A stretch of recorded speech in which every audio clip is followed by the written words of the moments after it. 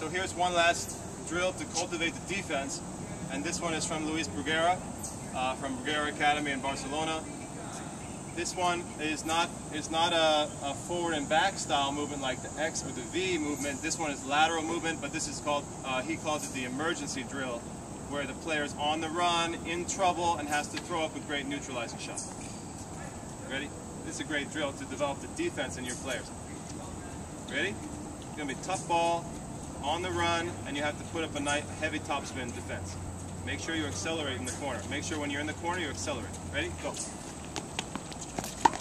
Let's do 8 balls. Ready? 2.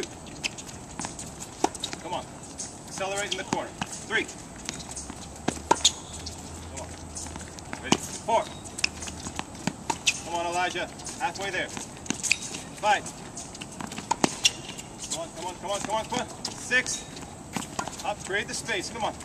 Create the space. Get away from it. That's it. 7. One more. And... okay. All right, pretty good. Here, some areas to work on. Work on the sprint, and then the player has to make sure that they really accelerate, that they zoom the racket, get a lot of racket speed to get that aggressive defense. Again, a lot of times players on the run will just push.